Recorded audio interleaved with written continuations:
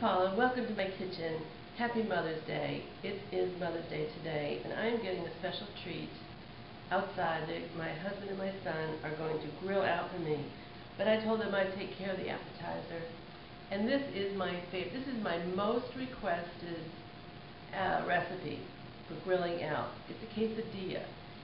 And this is made with Philadelphia cream cheese. Now the cream cheese put in the middle of a quesadilla, when you want to flip it and grill it, holds it together so beautifully and gives it the most delicious, rich, creamy flavor on the inside. I can't wait to show this to you. Okay, these go together so quickly. I've got, wait till you see the ingredients. You're going to know why it's my most requested grill recipe, appetizer grill recipe. 4 ounces of softened Philadelphia cream cheese. This is what makes it so creamy and wonderful. I have 4 ounces, 1 cup of shredded Monterey Jack cheese.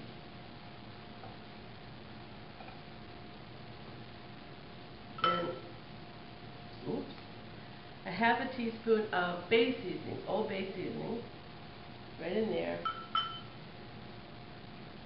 Now, these are really delicious. Sun-dried tomatoes in oil, julienne. You can buy them in the jar this way, already done up. Put that in there, right with the cheeses. Now I've got 2 green onions here, scallions, whatever you choose to call them. I'm just going to chop those up. Get that out of the way for you. I'm just going to chop these up real quick. Slice these up, the whites and the light green parts. And just give these a little chop both ways, so you can get the, are nice and small for inside the quesadillas. This is so good. I love having guests over, grill out. If you've watched any of my other videos, I think you know that's all I talk about. I love grilling out. Now I'm going to put this right in to the rest of the cheese mixture. I'm taking these recipes down with me. Next week I am going to be in Atlanta. So when I do my videos next week, they're going to be from a traveling perspective. I'm doing them in different kitchens all week long. That's going to be a challenge, but it'll be fun. Okay, now these ingredients are all set here. Now, this is just the base, and the thing that makes the quesadillas hold together so well. Now to this, then this is to taste.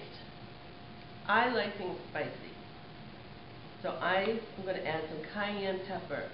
But be careful of this. You know how spicy this is. My family and I do like it spicy, so yeah, a little more. But only to your own taste. Okay, that looks good. See how nice and creamy that is? Okay, you ready for the rest of the ingredients? You're going to love it. Take 1 tortilla and take some of this delicious cream cheese mixture and spread a little bit of that on 1 tortilla. Now, the last time I was in Atlanta, which is where my husband's family lives and my family, I just love it there. This was the recipe that everybody emailed me for, especially my niece Kathy. She really liked these. Okay, we got that cheese mixture down now. Like, this isn't good enough. I have shrimp. Now these little guys are Canadian shrimp. And I know Savannah has the most spectacular shrimp. But these little guys are really cute. But they're all that will grow in our cold waters up here in Boston. So I'm going to put some of these shrimp right down on top. Yeah, that's what I'm talking about, a shrimp quesadilla. Just spread those right over like that. Oh, such an unusual thing inside a quesadilla, but it's going to be so good. You take your second tortilla and a little more of the cream cheese mixture. You want it on both sides because it really helps to hold the tortillas together. It keeps all the shrimp in there when you're grilling it. And you know, when you're trying to turn a quesadilla, if you don't have the cream cheese in any quesadilla mix, whether it's an old recipe, add the cream cheese to it because it really makes these quesadillas so good and so easy to handle on the grill or wherever you're going to, even if you're doing it just on the griddle. That's it. That's the whole quesadilla right there. Now, take a little bit of oil and brush it on top. You don't need much. I just don't want it to stick. And it won't really stick even without it, but put this on here for safety measure. Crisps it up too. I like them crisp. Now, I'm going to take this. I am grilling out later with my family for Mother's Day, but I'm going to show you this on the stove. I've got a grill pan, and I'm going to put this on the stove.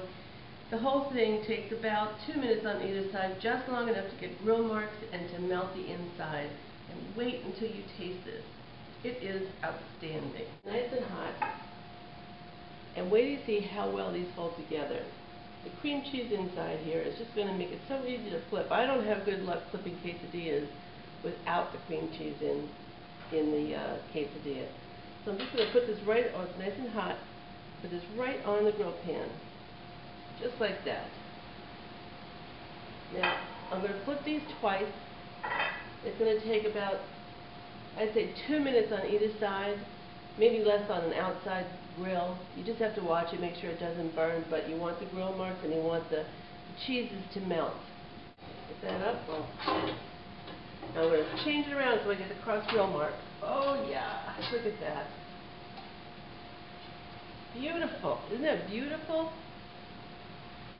Last flip.